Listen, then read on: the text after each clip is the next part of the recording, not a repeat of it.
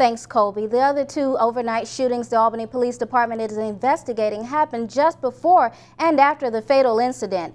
Officers responded to the Regency Inn on East Oglethorpe around 3:30 a.m., where 23-year-old Rashard Jackson told officers he was shot in the calf while walking to his car. Almost an hour later, officers were called to the 400 block of South Van Buren regarding another shooting. 27-year-old Manasseh Skinner told officers he was walking down the street when some unknown black males jumped out of the vehicle and attacked him. He was shot in the right hand. Both victims were transported to the hospital where they were treated and released. Anyone with information regarding either shooting is asked to call the Albany Police Department or leave an anonymous tip with Crime Stoppers.